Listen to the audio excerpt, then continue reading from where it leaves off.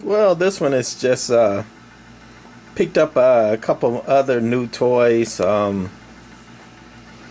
Picked up a Pride KW-1 and a Windjammer Power Modulator, and one of my old favorites is this Tram D201 that has been modified with a 40 channel PLL somebody put in there, not me. One of my favorite radios. I like the 40 channel PLL somebody put in there. So anyway, just put these together and was playing with it. It's late, so the band's quiet, so put it on the dummy load, and like I say, picked up the Windjammer off eBay. I've had some in the past, and I've got some other modulators now, some JB12s, 150s, 76s, and I have a power modulator like this one, similar, but it doesn't have the LED readout. It's just called power modulator. I think the same people who made the Firebird 500 made these, but anyway, it's just a single 6BQ5. And on Facebook there's some hams who's talking about you know, why do they call them modulators? They're linear amplifiers. I'm like, no, they're not designed to be linear. You know, 5 watts out for every watt in. They're not designed to do that. They're designed to be non-linear, where they dead key low and swing high. You know, by design they are non-linear amplifiers. And you know, non-linear sounds, you know, pretty technical, like what's a non-linear, so it's just easier to say modulator. So for the people that don't, you know, believe in, you know, everything's got to be linear, well, okay, to each their own. But you know, they drive amplifiers, you know, some of them better than a linear amplifier or a radio alone would. Low dead key, high swing, a lot of amplifiers like that, as opposed to high dead key and low swing. So anyway, that's on standby, and that's on standby, and just a radio on a dummy load, 20 watt scale on average.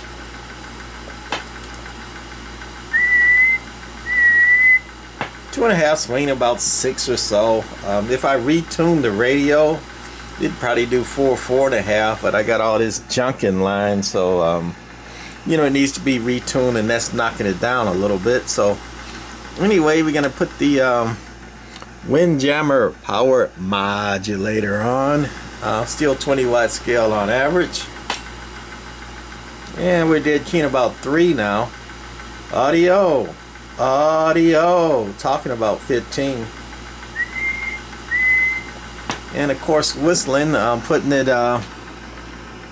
in the corner, so we're gonna go to the 200 watt scale. Audio,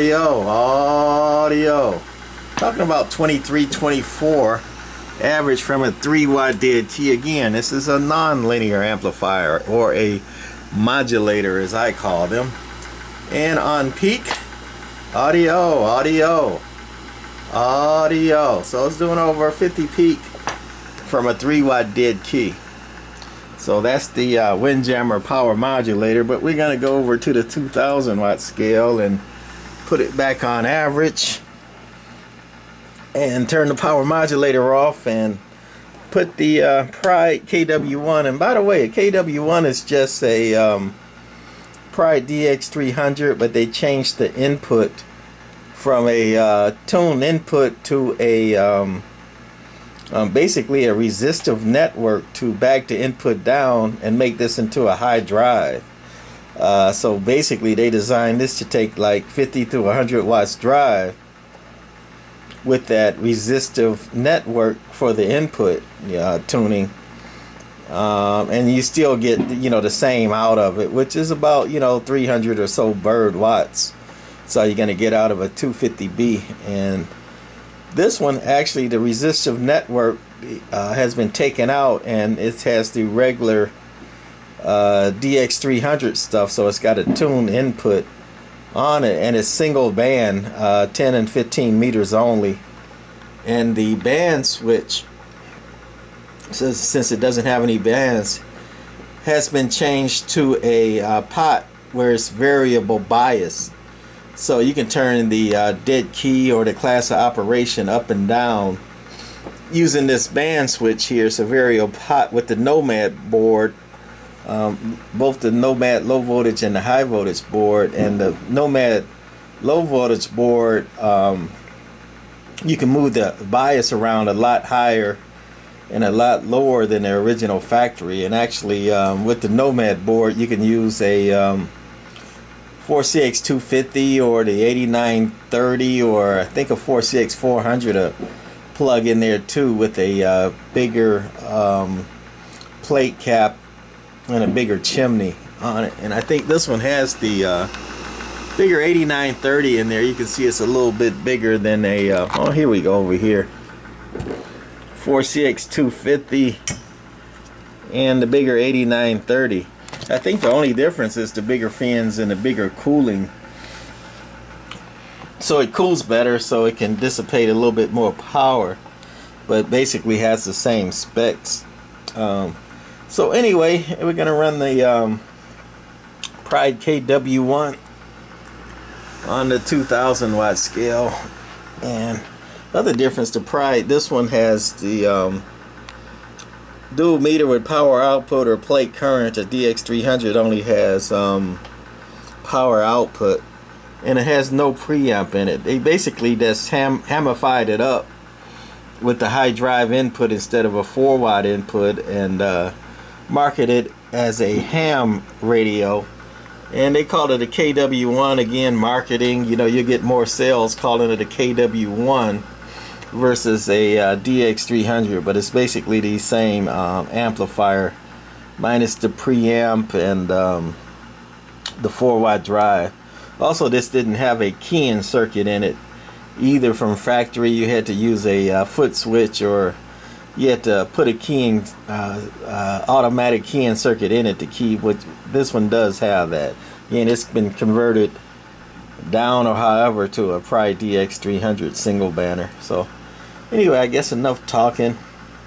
With the little 2.5 watt tram going into a 2000 watt scale, we got the bias turned down, so it's dead key about 75. Audio, talking about 350, 400 audio.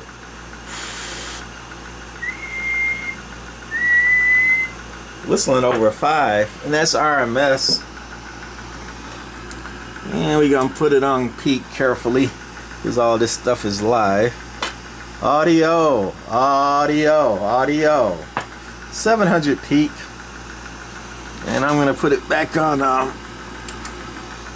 average or RMS, and got the mic lock, and I was gonna play with the bias a little bit with the adjustable bias, and you can see the power output, you know, on the meter going up there, and you can see the watt meter over here. That's dead key, and then that's all the way down, so the bias kind of takes it a long way with this one with the Nomad board in there. So that's all I'm going to show today on this modified Pride KW-1 with a Tram D201 modified with a Night Eagle over here, and we didn't even run the Windjammer into it. But the Windjammer, if we ran it, it would basically peak out at the same thing, but we can dial in the dead key a lot lower if we dial down the Windjammer.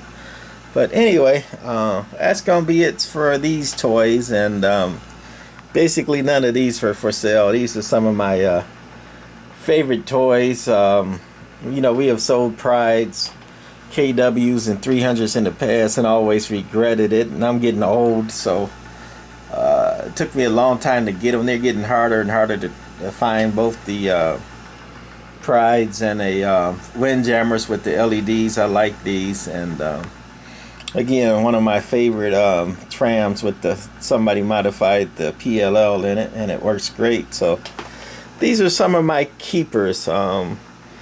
I may try to get on the air with this tomorrow and play around a little bit. So that's gonna be it for this one. Bye.